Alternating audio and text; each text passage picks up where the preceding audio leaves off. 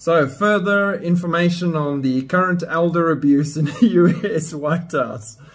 Outrage ensues as Biden celebrates Transgender Day of Visibility on Easter. Because why not attack Christians everywhere? The White House released a statement celebrating Transgender Day of Visibility, which President Joe Biden proclaimed in 2021 as March 31st, and which has been celebrated by activists on this day since 2014. Right? According to the White House, and this is their release.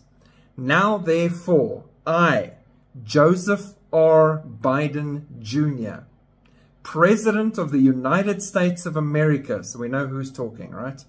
By virtue of the authority vested in me by the Constitution and the laws of the United States, do hereby proclaim March 31, 2024 as Transgender Day of Visibility.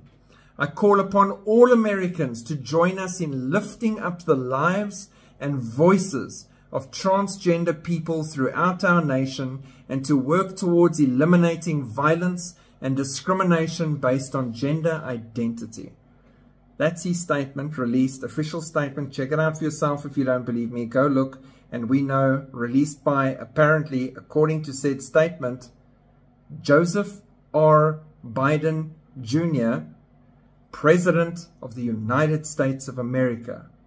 I. Okay, with me so far. Skip ahead 24 hours. I didn't do that. Biden has no idea that he issued Trans Day of Visibility proclamation.